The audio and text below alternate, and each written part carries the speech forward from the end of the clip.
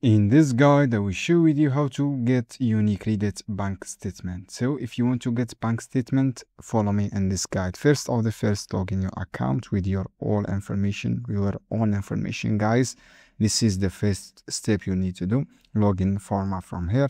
After logging your account, you will see this dashboard, your account. You will see different and multiple bank here.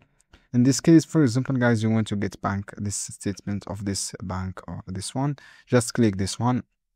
After that, you will see list of the bank statement. Choose any data you want to get statement, for example, last data here. Just click this one, and then you will see the PDF format as like this. Just click this, download this PDF format, and then you will see your bank statement like this. So guys, first step, logging your account with your all information here.